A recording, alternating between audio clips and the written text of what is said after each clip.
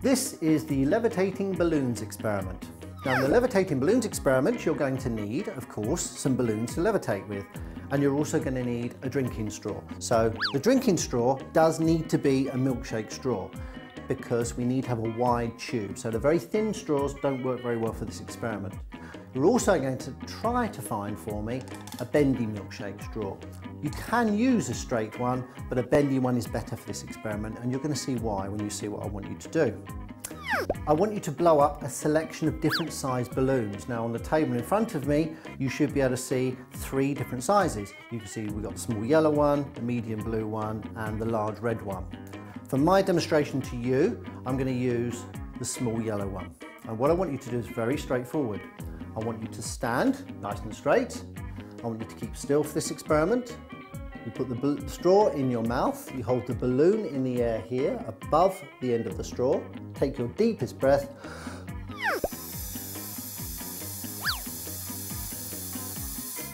and blow your air out. And you can see what happens. Now, it doesn't actually matter if you blow too hard because you're not going to blow it away other than straight up. I'll show you what I mean.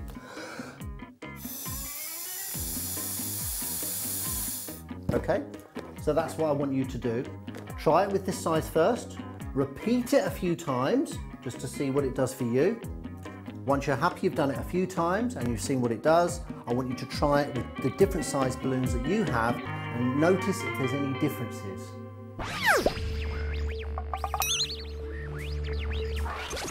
Okay, so hopefully by now you have tried this experiment with the 3 different size balloons I've suggested. And this is what I'm hoping you might have noticed. Of course, when you tried the small balloon, you saw what happened for me. Hopefully you made it do a similar thing. You probably noticed that you had a bit of trouble keeping still, which is quite difficult when you first do this. Lots of people will hold it in the air and move around underneath it, thinking they have to keep up and follow it, but you don't have to do that. If you actually keep still, even though sometimes it does move away, all you do is keep still, it'll come back to you, which is rather interesting. So you would have done it with this one. You then probably found that it was okay with this one.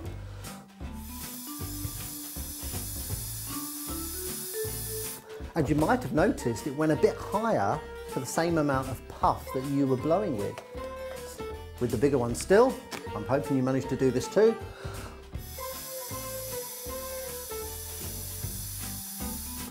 And again, I'm hoping you might have noticed it seemed to go up even higher. So another way of thinking about that is the bigger balloons seem to stay in the air a bit more easily. Now why is this? Well, the bigger balloons, interestingly, are actually heavier, which is surprising when you think about it. Lots of people think heavier things should come down lower, but they are actually heavier because they've got more air in them. So if it's heavier, why does it go higher? Well, it goes higher because if you think about it, the big balloon is a bigger target for the air that's coming up from underneath the straw. So your air that's blowing up from your straw is hitting the balloon. Lots of it is just flowing around the balloon in both directions, but of course it hits this big surface underneath, so lots of air will hit this big balloon, and so the more air that hits it, the bigger the push it gets and the higher it goes. In the case of the smallest balloon, we've got the same amount of air coming up, particularly if you manage to blow the same every time, which isn't easy, but you could have tried to do that. You would have noticed that the balloon would have been a bit lower down because lots of the air you were blowing was shooting straight past it, not even touching it, or bending around it without really pushing from underneath. So only a small amount of air was hitting it from underneath because it's a smaller target for the air. And if less air hits it, it won't get such a push, and so it goes lower down. Of course, some interesting things for you to try. I wonder what would happen if we used different shaped balloons. What about, for example, sausage-shaped balloons? Do you think they're going to work? What about those crinkly sausage-shaped balloons you can get? What about any shaped balloon? Because balloons seem to come in all shapes and sizes these days. So I wonder what would happen with those. Or will it only work with round balloons? Well, that's something for you to investigate.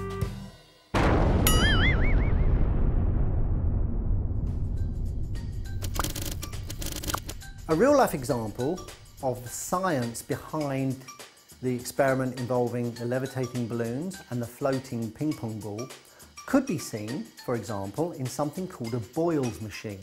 Now this is a machine which anaesthetists use in operations, and basically a part of the machine has some little flow meters where the gases which are being given to the patient flow through, and the anaesthetist controls this by a little dial, and they can make the flow change by turning the dial, and they know the flow has changed because there's a little ball in the tube that the gas is flowing through, and the higher the flow rate, the higher the ball goes up in the tube and lines up with some little markings on the side of the tube. The lower the flow rate, the little ball comes down and of course therefore lines up with a lower scale on the tube.